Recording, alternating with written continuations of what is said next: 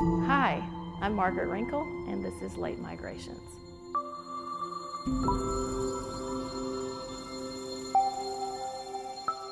My mother had just died, and it was very sudden. The process of trying to figure out how I was going to be in the world without my mother was much different from losing my dad 9 years earlier. He had been sick for a long time.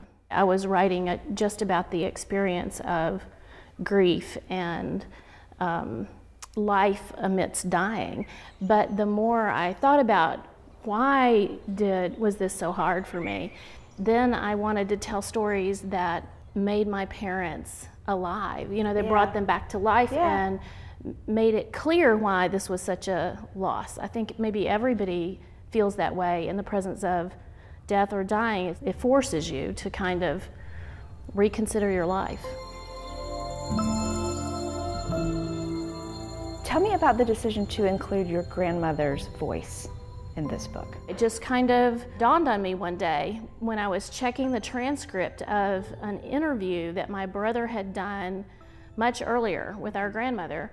I was checking it really to make sure I had my facts correct, and then I realized this is a better voice for telling these stories. My grandmother, she was able to tell things that happened before I was born, and so putting her voice in made it possible for me to start with my mother's birth and end with my mother's death.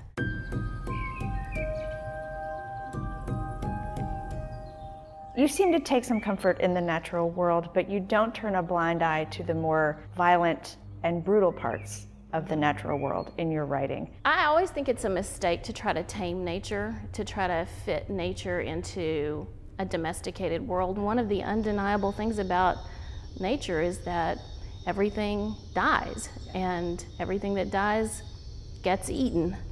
And I think that that was comforting to me during the time that I was reckoning with life and death issues in my own family, because it reminded me that what I was going through was not a unique suffering. That this was part of how the world works, and I was part of a larger system that somehow for me was reassuring.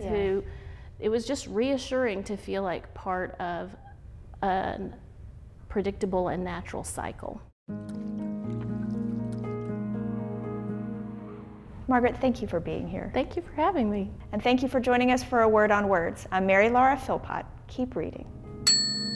Your job as an English teacher in high school is really, it's not to teach literary analysis.